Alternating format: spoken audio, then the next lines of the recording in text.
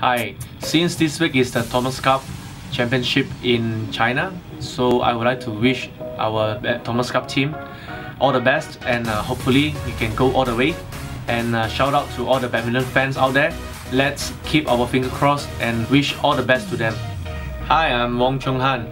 I'm an ex-national badminton player, and you are listening to Meg from AFO Radio. Good afternoon, welcome to AfoRadio.com. My name is Mag. In the studio with me this Friday afternoon is our former national singles player and a badminton legend. He is, of course, none other than Mr. Wong Choon Hann himself. Now, you are also part of Pioneer Sports. Yes. Yeah, the organizers for the 100 Plus Badminton Team Championship 2016. Yeah. It's going to be happening next Thursday. Yeah. You guys are running out of time. Are you all prepared for it already? Yes, we are all prepared, and we are definitely looking forward to the final in Paradigm Mall on the next Thursday. Actually. Yeah, so 26 will be that big day. What are you looking forward to?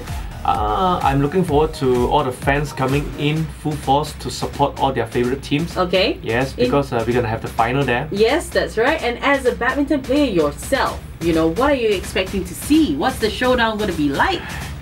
We would like to give these amateur players a chance to experience how it feels like to be at the central attraction of among all the fans and all the spectators. Wow. Just like the top players in the world. Wow. So you're creating that moment for them, huh? Yes, absolutely. I'm looking at all the 73 teams. Have you picked your favorites?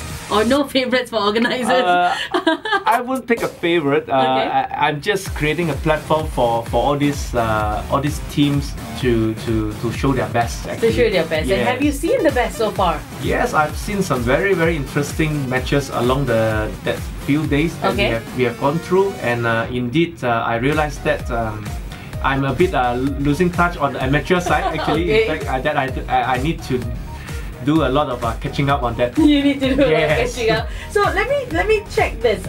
Do you play badminton as a pastime now? Yes, I do. You still do. So Yes. you cannot divorce the sport at all.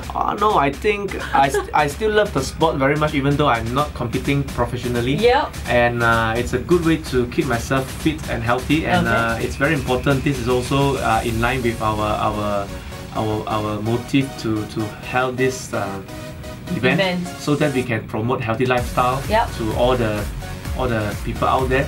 And badminton is a fun sport.